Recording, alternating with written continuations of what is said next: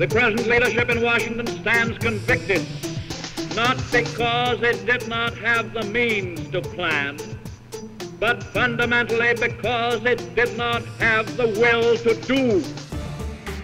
The 1932 campaign was one of the most momentous in American history. With Republican President Herbert Hoover presiding over a nation in economic collapse, it was clear that a Democrat would win the presidency in 1932.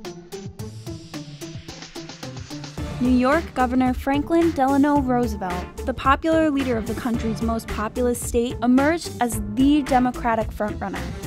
At the Democratic Convention in Chicago, Roosevelt won on the fourth ballot. In those days, presidential nominees did not appear at party conventions. FDR defied that tradition, flew to Chicago to accept his nomination, and electrified the delegates with his call for a New Deal.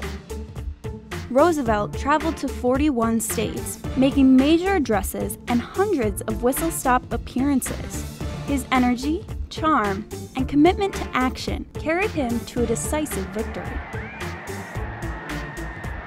Democrats seized control of Congress for the first time in 16 years and dominated the new Senate by an overwhelming margin of 60 to 35.